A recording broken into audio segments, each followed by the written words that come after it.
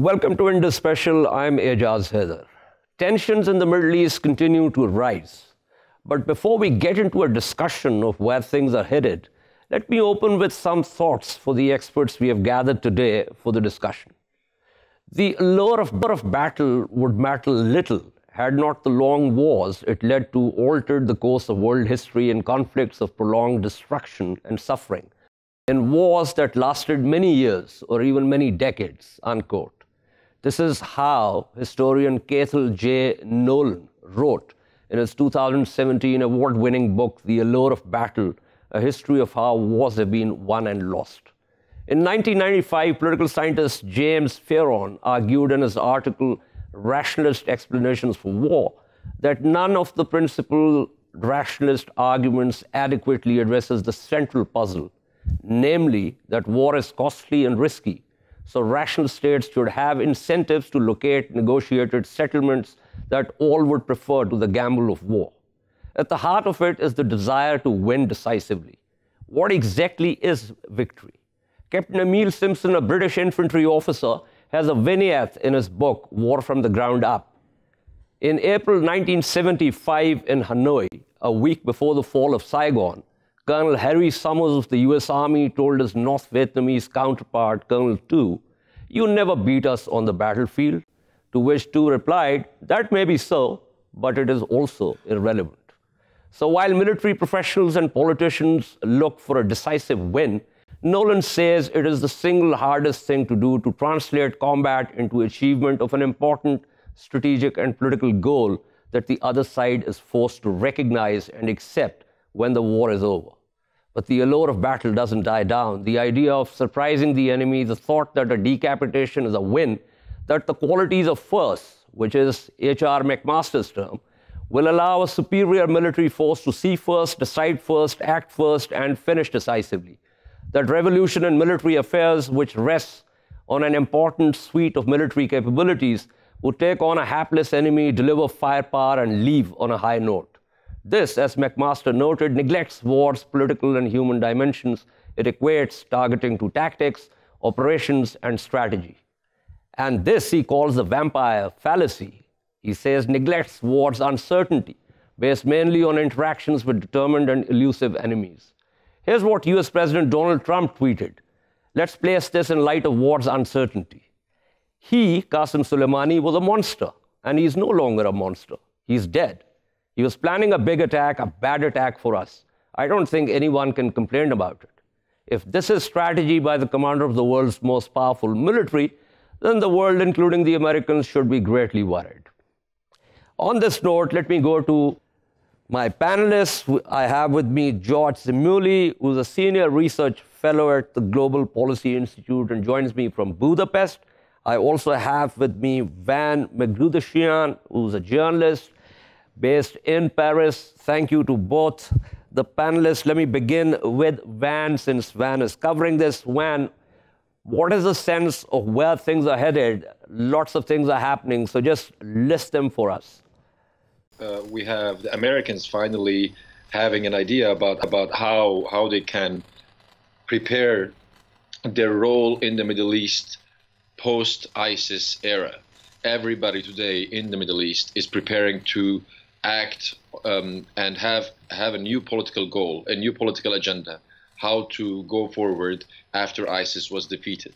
Iranians are saying ISIS is defeated, according to Qasem Soleimani himself, who informed Hezbollah leader Hassan Nasrallah in Beirut 2 months ago that the battle against ISIS is over. The Americans, the Trump administration says the same thing. Some Europeans and some Syrians think otherwise, that ISIS is not completely eliminated yet. There were doubts about this, but since both opposing sides are saying that ISIS is defeated, then we definitely moved into a phase in the country, in the region's history where ISIS is out, and all those actors who were working together against ISIS are now going to be confronting each other in one way or another. One of those confrontations was the elimination of Qasem Soleimani that came earlier, at the beginning of 2020. what would happen next is all depends on the U.S. administration's willingness to continue its plan to withdraw from the region. Will they withdraw? America's enemies today in Lebanon, Syria, and in Iran, they are saying we're not going to let American troops stay in the region. If they stay, they will be shot or killed in attacks all over the region. Will that happen? Iraqis are divided on that. The Syrians are divided on that. There are a lot of people close to Tehran, like Hezbollah in Iraq, like Hezbollah in Lebanon. They are worried that they are kind of losing trust in their staunch ally, Bashar al-Assad, who is working every day in accordance with what Moscow is suggesting, with what Moscow is ordering, given the last meetings that took place between Bashar al-Assad and Vladimir Putin in Damascus. Okay, this is very interesting. Let me ask this before George. George, a couple of things. One, if defeating ISIS was the primary goal, then taking out Soleimani at this stage, thinking that ISIS has been defeated, when we know that such groups morph and they thrive on chaos.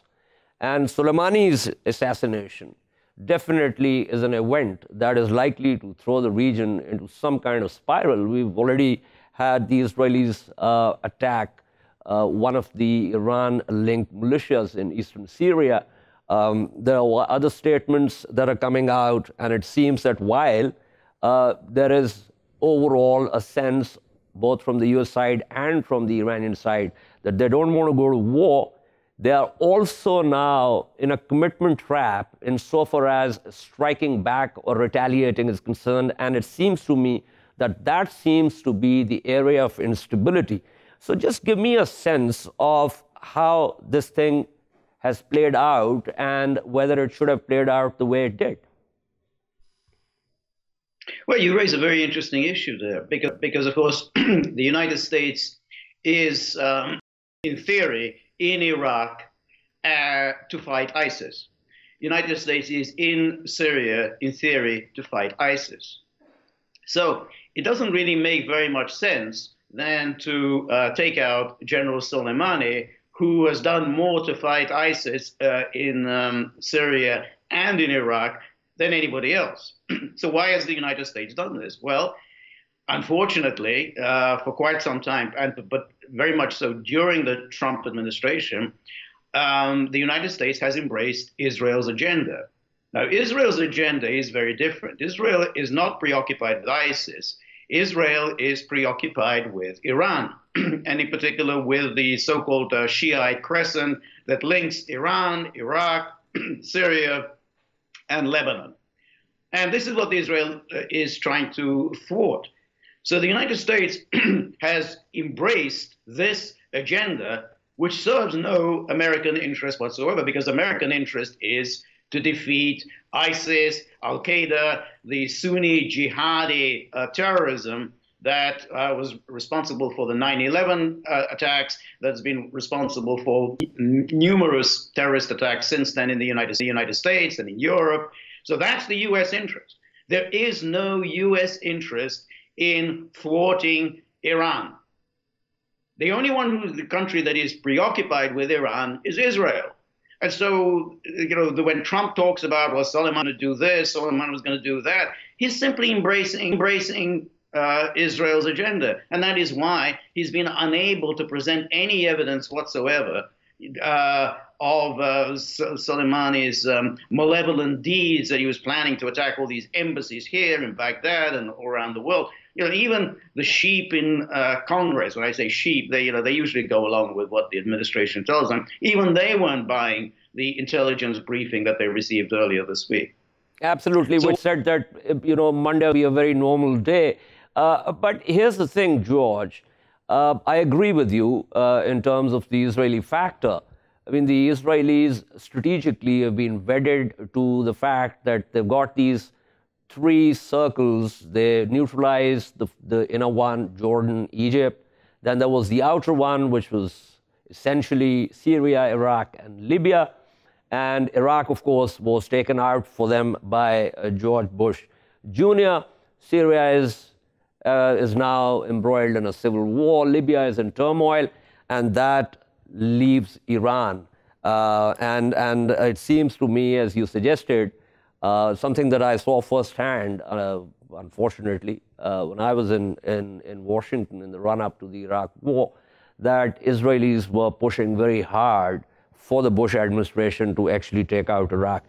Do you get a sense that they will be successful, in pursuing the same kind of strategy vis-a-vis Iran, pushing the U.S. into a war? It seems to me that the Congress has a non-binding resolution which kind of tries to restrict what President Trump can do in terms of actually taking the U.S. to war with Iran. Congress can pass these non-binding resolutions. I don't think Congress plays much of a role in all this because historically, U.S. presidents have had pretty much complete freedom in undertaking military actions and not bothering with seeking congressional approval. I mean, last time Congress declared war was in 1941 after Pearl Harbor. Even the War Powers Act of 1973 has been invoked once, only once, in almost 50 years. So I don't think Congress plays much of a role in all of this. But there is a more serious issue, which is Iran is a huge, sophisticated country. I mean, it's a country of 80 million. I mean, it's a very highly educated public. They have a lot of military firepower, as they demonstrated earlier this week. So the United States doesn't have too many military options.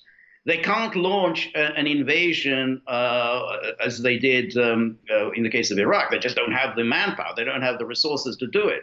All they can do is lob missiles and bomb targets. But Iran has shown that they can also respond. And there are thousands of U.S. servicemen in the neighborhood who are vulnerable to attack from Iran. So if the United States wants to escalate into a conflict involving bombing targets in Iran, Iran can respond and start inflicting very serious casualties on American servicemen in the region. So yeah, but that again takes us into a spiral, which is what I said. That's the area of instability, because if the U.S. does something, then Iran is also committed to retaliating, and that's where things begin to, the escalation ladder that all of us keep talking about. Mm-hmm. Exactly, and that's it. And that's what I'm sure the military chiefs told Trump this week. When Trump said, well, let's maybe how can we respond to these Iranian attacks on our military installation? They said, well, you bomb them, they're going to attack us. And we don't really have any means of defense. I mean, they can just simply take out U.S. military bases and kill hundreds, thousands of U.S. servicemen right away. And then what does the U.S. do? Then the U.S. launches serious missile attacks. And then that in itself then causes retaliation. Very soon, we're up on this escalation ladder into nuclear weapons, God forbid. So absolutely, the United States doesn't have too many options. It's all very well saying we'll do this, that, and the other to Iran, but you don't actually have too many options other than going all the way up to nuclear, absolutely. Which is absolutely. George, stay with me. I will go quickly back to Van. Van, you wanted to say something? Yes, I don't think, with all due respect to the analysis before, I don't think the Iranians are in any position today to retaliate in a very significant manner. We saw the retaliation. We saw that they targeted. They didn't target any U.S. military personnel. They didn't inflict any casualties on the American side. Even a lot of Iraqis I spoke to, they say the Iraqis were well informed ahead of time, which, in my humble opinion, I think if the Iraqis were informed, it means the Americans were informed. Why was that decision made to inform the Americans that they will be launching some missiles intentionally or unintentionally they missed their targets, just as intentionally or unintentionally they shut down an Ukrainian jet, killing all those on board, which was the jury ban is still out on that, because the Iranian aviation chief says that there was no way that Iran could have shot that down. But let's go back to what you said. See, as a minor student of military strategy, here's my view of this. It's not so much about what damage the Iranians could cause to the Americans in the barracks at the base. It was more a matter of actually declared missile attack against a US target. So the signaling had less to do with how much damage they could cause and more to do with the fact that we will retaliate. So essentially what George and I were discussing had to do with what happens if it goes into a spiral. Now, once it does, then Iran is not going to be circumspect about whether it should lob its missiles away from the Americans or lob them right into the Americans. So that's the real issue here. Wouldn't it have been better for the Allies to have killed Adolf Hitler during World War II instead of all those years of total destruction that occurred in Europe and inflicted millions of people. During World War II, there were technological constraints that no one had the prescient standoff capability like they do today. But go on. Had they managed, yeah. Well, killing of Soleimani, I don't think. Listen, Donald Trump, the U.S. president, promised his voters to withdraw from the Middle East to stop endless wars. I don't think they want to go to a war. From what I'm seeing, the Americans last year, when they proposed to withdraw from the region, there was a complete rejection of it throughout the world. Criticism of American withdrawal would result in the re-emergence of ISIS. Americans should not withdraw. The criticisms from the Democrats against the Republicans, and some Republicans said we should stay in the region.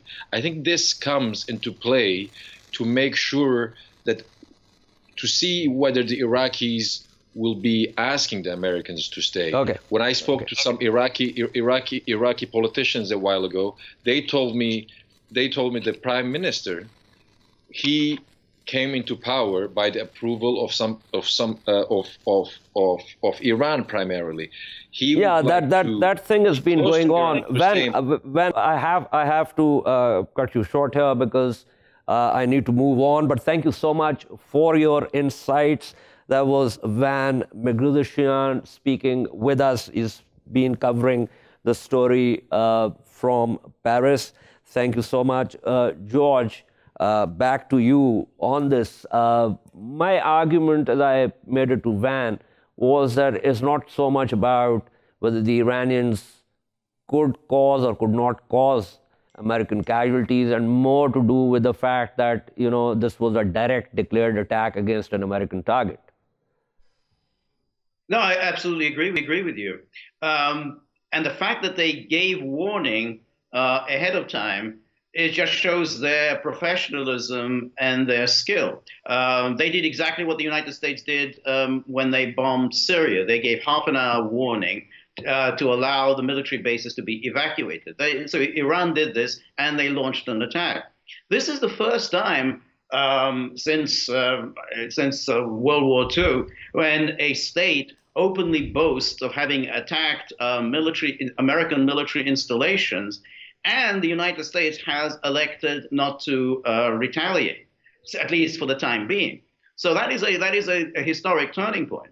And by the fact that they did this in a very skillful, professional way, I think Iran's signal to the United States is that we can inflict casualties if we want to. We don't want to do it now because we don't want to go down a path of. But the important thing was that Iran declared and attacked a U.S. target, which I think is very significant. Stay with me, George. I'm also joined by Ambassador Mathew Bryza from Istanbul. Mathew, thank you so much for being on the program. We're just trying to get our head around the fact that the Trump administration seems to do so many things that are so contradictory that the things just seem to be wilting under the weight of those contradictions. I also, before you joined, offered my own thoughts on this whole business of war, and we discussed something from Cathal Nolan's book and James Fearon's explanations, rationalist explanations of war, etc., etc. The thing is that at the end of the day, no one really can predict an escalation ladder. I mean, in a different context, Khan talked about it, but even he said that his ladder was not predictive. So we are really into a situation where multiple wars are going on in the greater Middle East, just like there were in the Balkans in the run-up to the World War I. Now, give us a sense of how you make sense of what Donald Trump has done. Right. Those are great points. And first remark is, yeah, as you observed, Donald Trump has taken contradictory actions, or put it this way, the assassination of Qasem Soleimani runs contrary to President Trump's political objectives, and makes me think, therefore, that there's clearly no strategy. What do I mean? Donald Trump's main objective, in my mind, with regard to Iran, is to entice the Iranians back to the negotiating table. So he, seeing himself as the world's greatest deal maker, is able to negotiate and achieve what he will call a better deal than that of his predecessor, Barack Obama. He also wants to keep U.S. troops in the region, but not too many. He wants to bring most home, but he knows that if there are no U.S. troops in the Mideast region, then he's unable to achieve the second goal of the United States with regard to Iran, which is to constrain Iran's axis of resistance, and so-called axis of resistance, stretching from Iran all the way to the Mediterranean. This step of assassinating Soleimani works contrary to those two political objectives because, A, how can any leader of a country who just was the victim of an act of war, an assassination abroad, come to the negotiating table? And B, this action has set in motion the Iraqi government's now request for U.S. troops to depart Iraq. Yes, there was that vote on Sunday by part of the Iraqi parliament, which only the Shiites showed up. But I just saw that now today, the prime minister of Iraq called the U.S. Secretary of State to say, please come here. Let's start negotiating the procedures for the U.S. troops to leave. So, yes, very much contradictory. And so, finally, last remark, what does Donald Trump think he's doing? There's been some great reporting by the Washington Post based on leaks from senior administration officials that shows that for months, Secretary of State Pompeo had been urging President Trump to kill Soleimani for a number of reasons. But he kept on losing the internal battle within the administration. Finally, Pompeo appears to have taken advantage of Trump's desire to do something, to look tough, especially with the presidential election season heating up. So one thing Trump did was order those airstrikes on the militia, the Iran-supported militia in Iraq. But the other thing he decided to do was to kill Soleimani. And again, the reporting shows that senior military officials were shocked that President Trump chose this option for retaliation because for the killing of the contractor, U.S. contractor, because this was the most extreme option. So it's an option that runs contrary to the achievement of the administration's strategic goals, which means they're freelancing. They're trying to come up with a strategic rationale after the action. Absolutely. Now, here's the thing. I was going through what General H.R. McMaster said. I mean, he made some very interesting points once when he was speaking somewhere. And he talked about these fallacies. And, one of the fallacies that he talked about was the vampire fallacy. And the other one that he talked about was the 0 dark 30 fallacy. And he says, and, I mentioned this before you joined us, the qualities of first, as he put it, will allow a superior military force to see first, decide first, act first, and finish decisive. And he said that, and he also talked about the revolution in military affairs, and he says that it rests on important suite of military capabilities, The idea is to take on a hapless enemy, deliver firepower, and leave on a high note. But then he said that this neglects war's political and human dimensions. It equates targeting to tactics, operation, and strategy. And this fallacy neglects war's uncertainty based mainly on interactions with determined and elusive enemies. So this whole idea of special forces operations, which are important in a tactical kind of way, do not really add up to a strategic mosaic. We have seen this in Afghanistan. We saw this in Iraq. We're witnessing this in Syria, in Libya. How many more lessons do we need to imbibe before we realize that today's wars cannot be won decisively? And you see a reflection of what you just said in the way NATO, as an organization, has handled the war in Afghanistan. That's referred to not as a strategic plan, but it's crisis management operations. So the Western militaries have become structured for managing crisis rather than, well, following the dictate of another great political military thinker, von Clausewitz, who taught us that war is the continuation of politics by other means. Your political goals. But Mathew, sorry for interjecting. You're making a very important point. But managing crises would, to me, sensibly require not starting a crisis in the first place.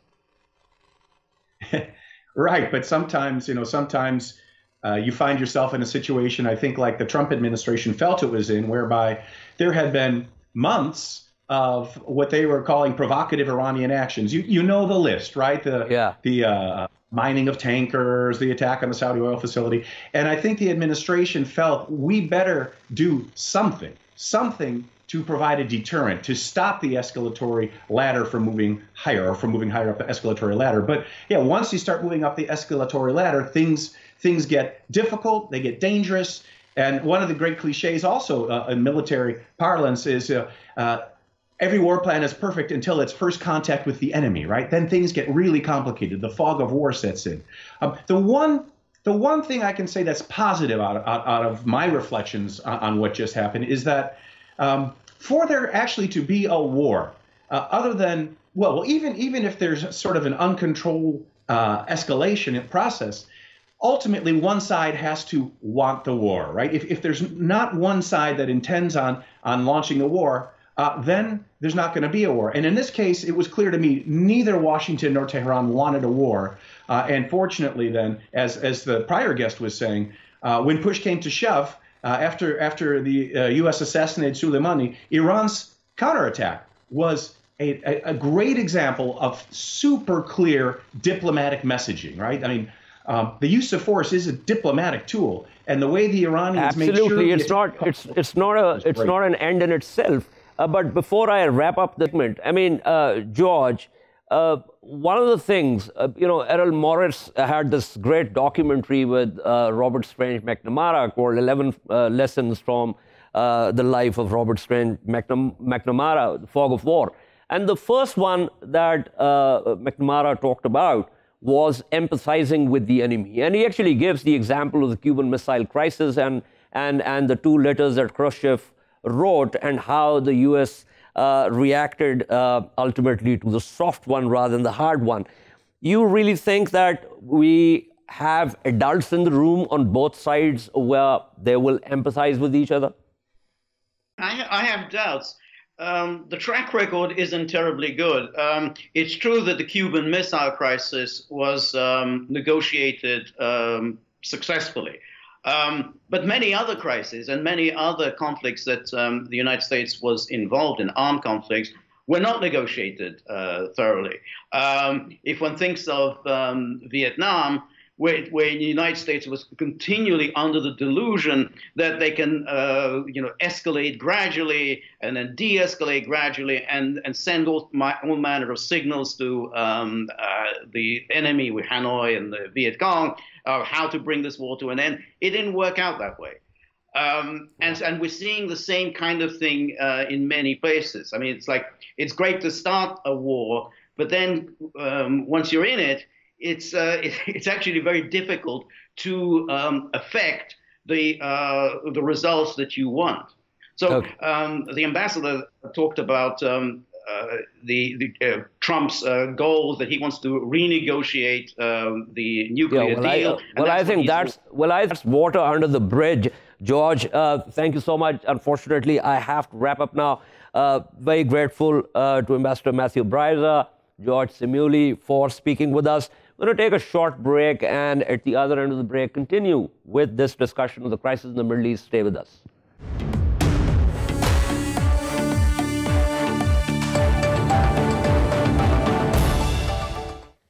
Welcome back to Indus Special. We are discussing the crisis that began with the U.S.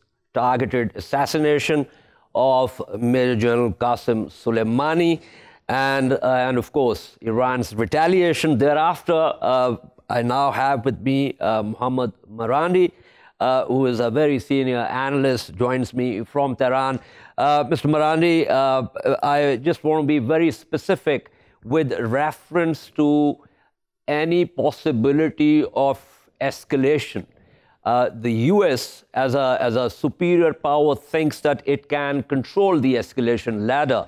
What would be the Iranian response? We have, of course, seen one set, the missile attack at 2 American bases, but it seems to me that Iran was just saying that we are not really targeting you, but we are showing you the resolve that we will directly declared attack against a U.S. target. But if it begins to escalate, what would Iran's choices be? Well, I think the Iranian missile strike was very significant because every single missile that the Iranians fired went right through the U.S. air defense system. The Americans failed to intercept a single missile. Not a single missile was downed. And then when we look at the satellite photos, a single missile hit their target.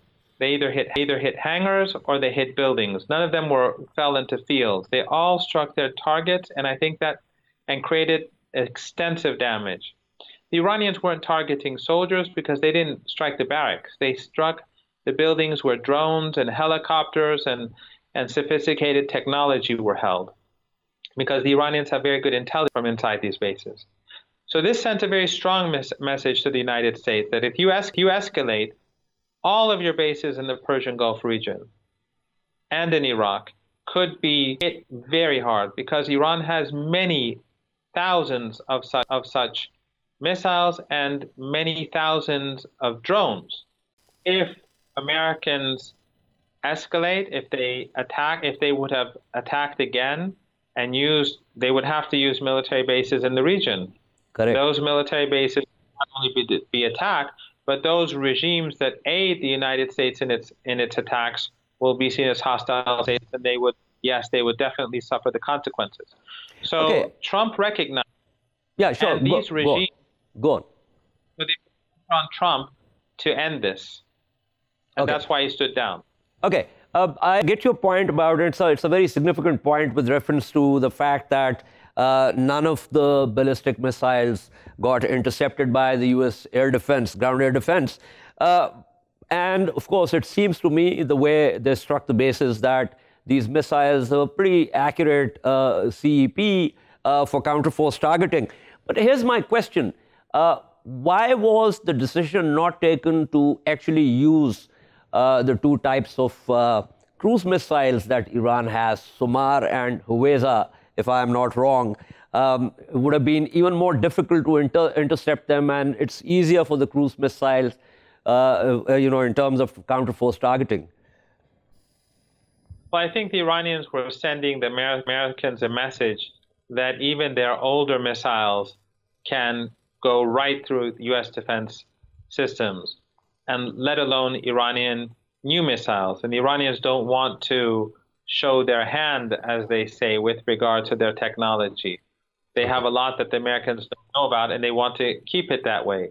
The important thing for Iran, though, is that the Americans recognize that they are in trouble, that they cannot defend themselves against missiles and drones. And I think that the Iranians have proven that. But I think the major threat to the United States is actually in Iraq. because the Americans carried out an act of war against Iraq as well. They murdered a high-ranking Iraqi war hero. They've murdered Iraqi soldiers. They've outraged Iraqis. We saw the hundreds of thousands of Iraqis take part in the funerals in Qasemain, in Najaf, and Karbala for the Iranian and Iraqi commanders, which shows that the narrative that Iran is unpopular in Iraq is nonsense. We saw how popular General Soleimani is in Iraq. But I think the fact that Iraqi parliament has said the Americans must go, the prime minister who said the Americans must go. That's a very significant development. Thank you so much, Mr. Marandi, for speaking with us. That was Mohammad Marandi speaking with us from Tehran. I'm also joined by Ammar Karim, who's an Iraqi journalist based in Baghdad, works with the AFP, has been covering Iraq since 2003. Mr. Karim, thank you so much for being with us. I have a simple question.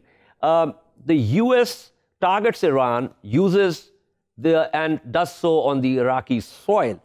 The Iranians target the U.S., and once again, it's on the Iraqi soil. This must be a cause for deep concern as far as Iraq and its sovereignty is concerned. Would you agree with me? Yeah, absolutely. That has been the issue since the beginning of the Iraq caught in the middle of this sort of proxy war. It was a lot of concern.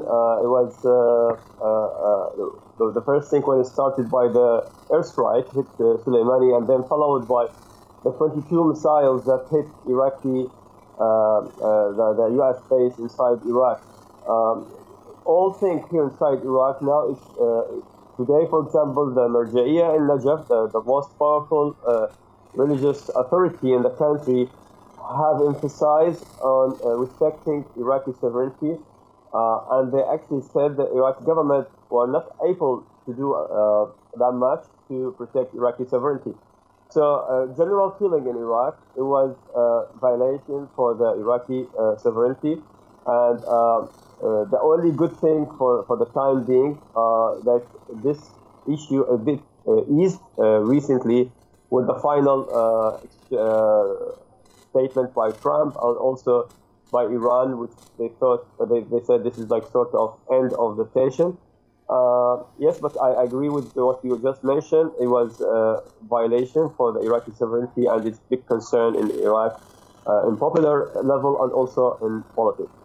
Okay, so tell me, the Iraqi parliament says that the U.S. should leave. Now, the Iraqi prime minister called Secretary of State Mike Pompeo and said, "You're going to come here so that we work out a schedule for your withdrawal." So now, it seems to me Iraq is very serious. Is this finally the death of the status of forces agreement that Iraq had with the U.S.? Well, yeah, you can say so. It's very difficult, complicated relation now between Iraq and the U.S. It became sort of unpleased relation. It used to be good after 2014. U.S. have participated in defeating ISIS, but Iraq became threatened, and then this U.S. has helped with all these coalition forces. But after what happened last Friday, now it's in Paris, the government of Iraq, who were trying always to hold the stick from the middle between Iran and the U.S., who were like almost fighting. Thank you. I get your point. Ammar Karim. Thank you so much for speaking with us. I'm also joined by Philip Ingram, who's a journalist but has had a long and distinguished military career as an intelligence security officer and strategic planner. Mr. Ingram, thank you for being with us.